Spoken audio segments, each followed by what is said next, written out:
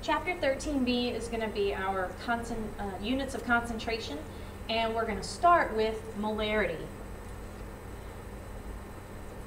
So the equation for molarity is capital M, which represents molarity, also referred to in short as molar, and it's going to equal moles of solute divided by liters of solution.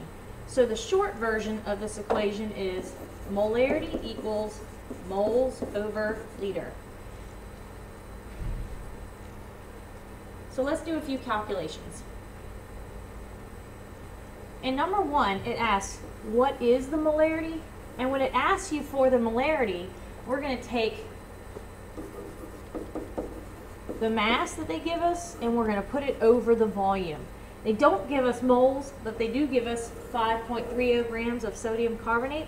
So I'm actually going to place 5.30 grams of sodium carbonate all over the volume that they give us, which is not liters, but it is milliliters, 400.0 milliliters. We're going to take this and we're going to actually convert it to moles over liter. So I'm going to rewrite it down here.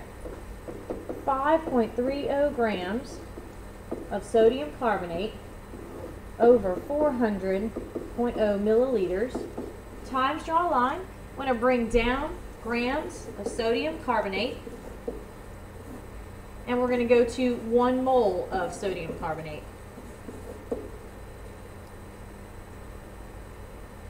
The mass of sodium carbonate is 105.99. And so now we can cancel our grams of sodium carbonate, and we have moles at the top, which is what we want to see at the top of our equation. Now we need to take care of the bottom of our equation, which needs to be expressed in liters. So we're actually going to take these milliliters and we're going to bring them up in the next step. This way the milliliters will cancel out and we can go from milliliters to liters, because 1 liter equals 1,000 milliliters. And now you can see we have liters at the bottom, which is what we should have. So as everything is canceled out, it's provided us with the units moles over liters, which is what we need. Now the final answer, you're going to type in 5.30 divided by 400.0 divided by 105.99 times 1,000. That's going to give us 0.125. So 0.125, our units are moles over liters,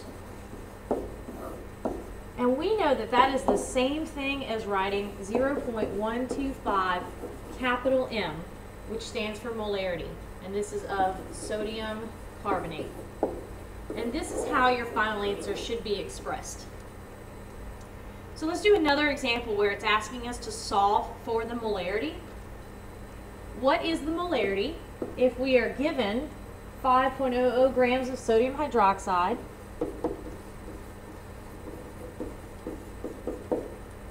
and because we want to know what is the molarity, we're going to take our mass and we're going to put it over our given volume, which is 750.0 milliliters.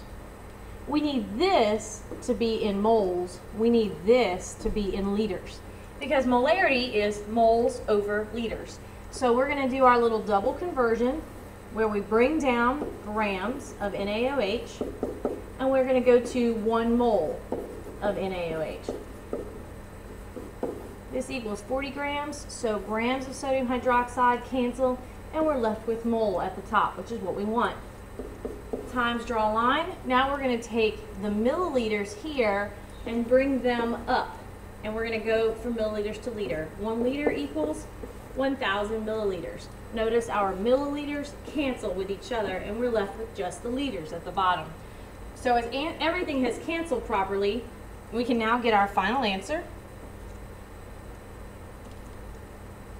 5.00 divided by 750.0 divided by 40 times 1,000.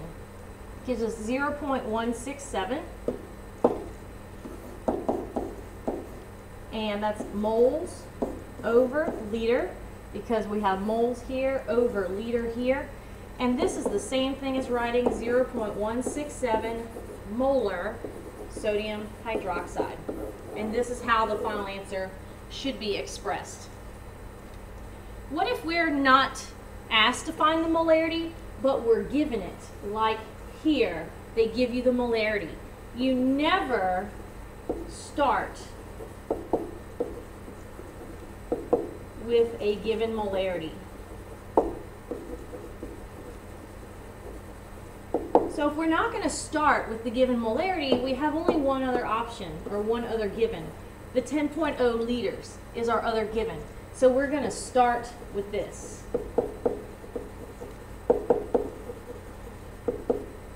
They're asking us to find how many moles of sodium carbonate. So this one's going to be a little bit different than the first two that we did, because we're given a molarity in this scenario, where we were finding the molarity in the other two.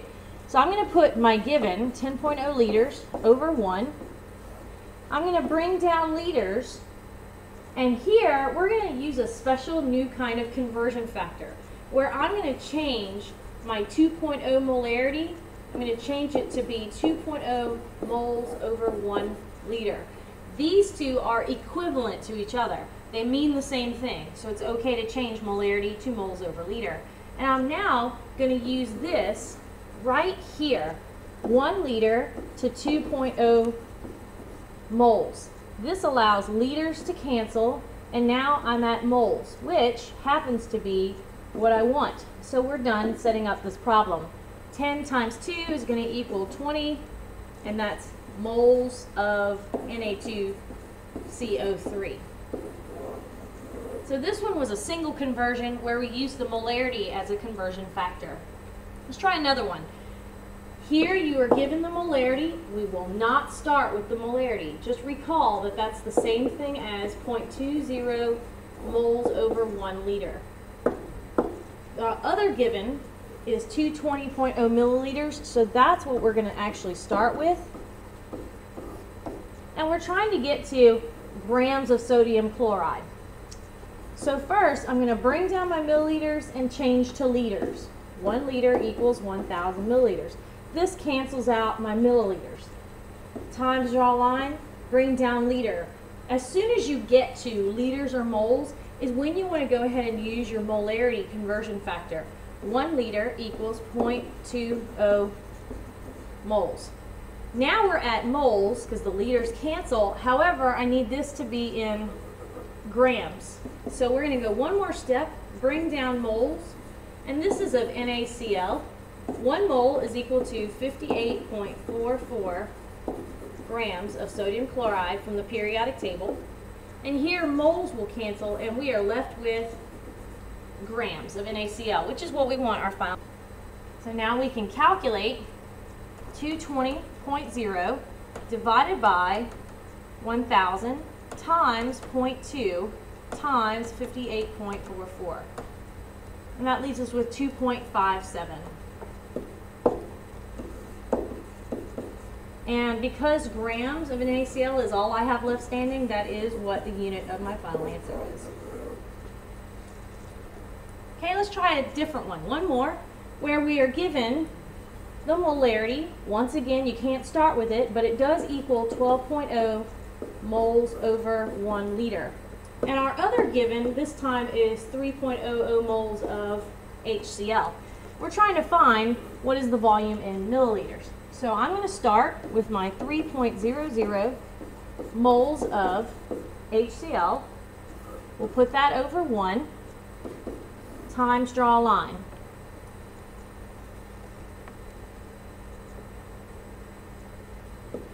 And then we're going to bring down our moles of HCl, but this time we're going to do something a little bit different. We're going to go ahead and use our molarity, but see how the moles are at the bottom? That means the 12.0 is going to go at the bottom this time, and the 1 liter is going to go here at the top. And so we're still using the molarity as a conversion factor, but it's just inverted in this particular case. Finally, I'm going to cancel out my moles of HCl. I'm at liters, but I want to be in milliliters. So I'll bring down liters and 1 liter equals 1,000 milliliters. Here my liters will cancel, and I'm left with milliliters for my final answer, for my unit on my final answer. So now 3.00 divided by 12.0 times 1,000 gives us 250. And because this is my last standing unit that has not been canceled, that is the unit on my final answer. One more example. Here I'm given the molarity, which is the same thing as 18.0 moles over 1 liter. I'm also given grams and asked to find the volume in milliliters. So I'm going to put the 2.45 grams of H2SO4 over 1, bring down the grams, and I got to go to the periodic table and add up the molar mass, 98.09, which equals 1 mole. And then I'm going to bring down my moles of H2SO4. Anytime you get to mole or liter is when you want to use this in your problem. 18.0 is going to go at the bottom next to mole. 1 liter is going to go at the top. So far my grams cancel, my moles cancel, and I'm at liter, but they want the answer in milliliter. So we'll do one more step. Bring down liter. 1 liter equals 1,000 milliliters. Your liters will cancel, and then we can get our answer. 2.45 divided by 98.09 divided by 18 times 1,000 equals 1.39, and that's going to be milliliters.